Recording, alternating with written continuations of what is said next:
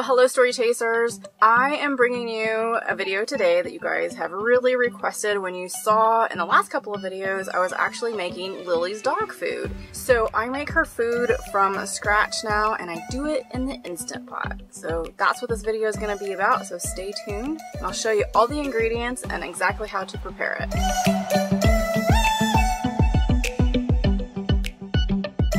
So this recipe is going to be a turkey recipe, and what I usually do is I just switch out the protein. So today we're going to do ground turkey, and I try to get like the best stuff for her. I want to get the no hormones, no antibiotics, the same stuff that I would get for myself because it's just better for her. So I have 1.5 pounds of that today. I actually used a half for a recipe for myself the other day. So I have 1.5 pounds of turkey, 1 zucchini, 1 carrot, 1 apple, 1 sweet potato, and some spinach. So a lot of times I will put in livers in here, so like chicken livers or beef livers. It's really good for them, but I forgot to pick up chicken livers, so you can add that in as well. I usually try to do the same protein source, so turkey, I usually don't see turkey livers, but I see chicken livers, and it's a poultry, so it's kind of the same. Or if you're doing beef, you're going to do beef liver. So you want to keep the protein source the same, and you also want to rotate your proteins. This is really important. It's something that I learned a long time ago with my dog Dylan, where you need to rotate your protein sources for your animals because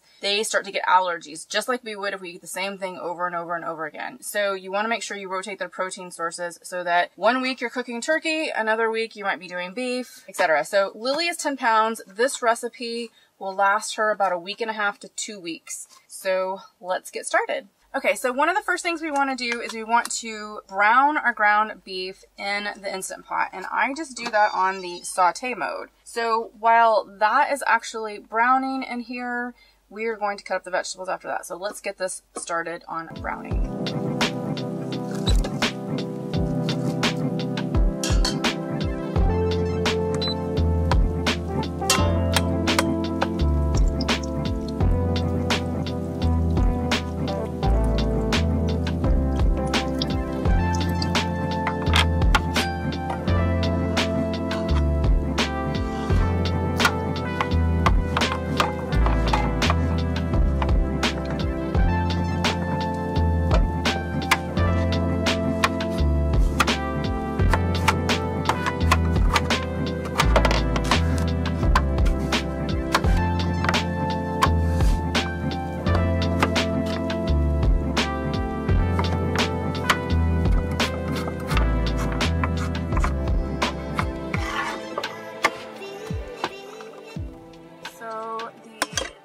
All browned now, and got some steam. Whew. So the turkey's all brown now, and we have our vegetables and our fruit all cut up. And one thing that you want to be careful of when you're doing your fruits and vegetables here for your dog is, depending on what size your dog is, depends on the size that you're going to actually cut up your vegetables. So Lily's tiny. She has a missing tooth and 3 missing teeth on the front, and so I like to cut hers up in very small sizes. Now, when you cook all of this, it's going to kind of pulverize just a little bit. The carrots are harder and the sweet potato is harder, so that doesn't pulverize as much as like the zucchini and the apple. So I still cut everything up really small and then throw it all in the pot, and she's able to eat it just like that. So if you have a bigger dog, you may not have to make as tiny little, cuts as you would.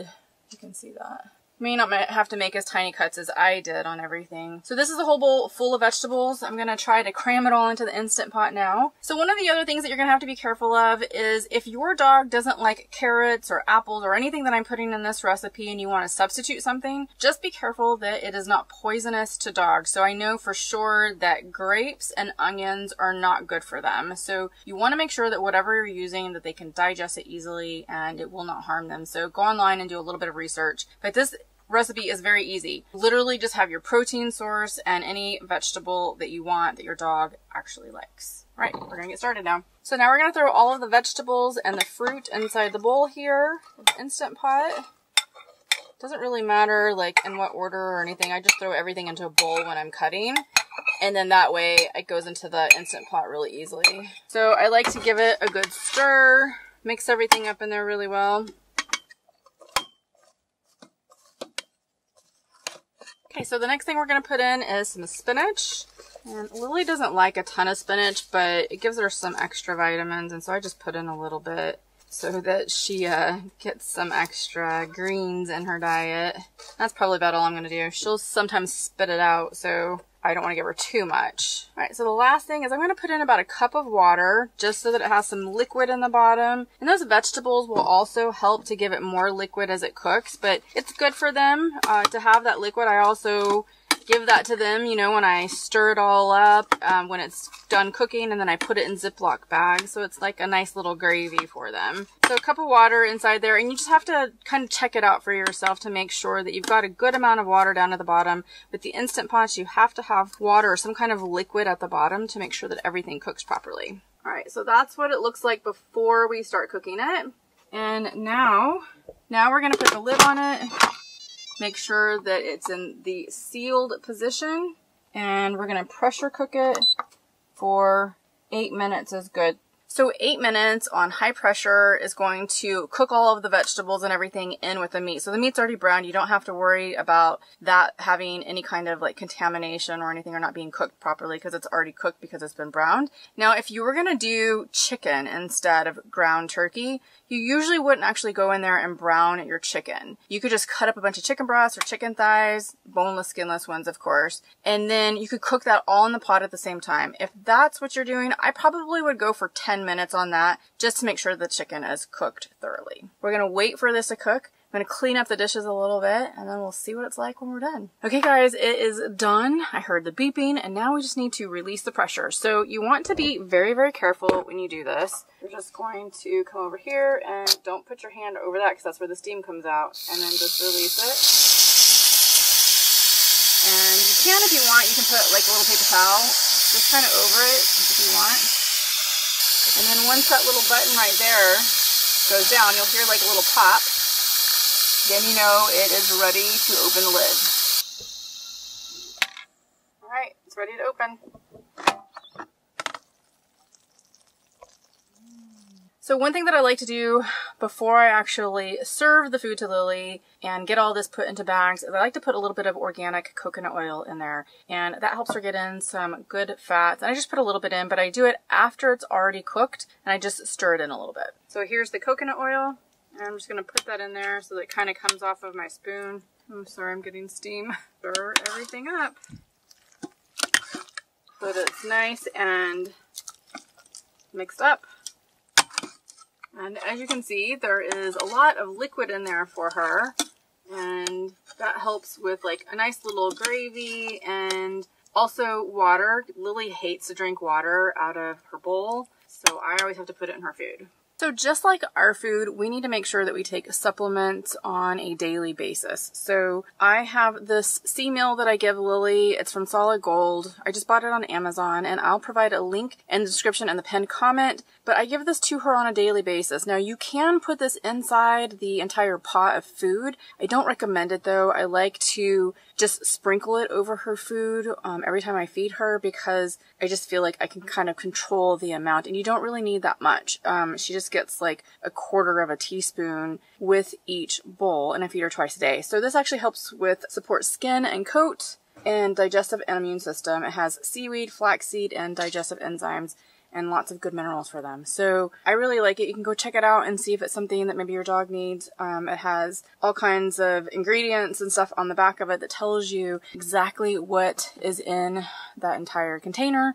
And she seems to respond really well with it. She's got a great coat, and she's like 12 years old, and everybody thinks that she's much younger. She's got tons of energy. So anyways, I also put that on her food and make sure that it's in every bowl.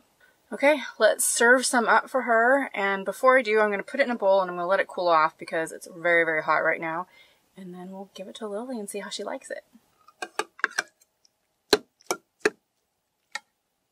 Lily, you ready for your food? You ready? Oh, you yum yums, yum, yum. I like it, huh? Good girl. Okay guys, so it looks like we have a winner, and Lily loves her food. She's actually, well, let's see. She's licking her bowl clean. Is that good, Lily? What do you think? Oh, you left 2 little morsels. Go get them. Go get them. She got them.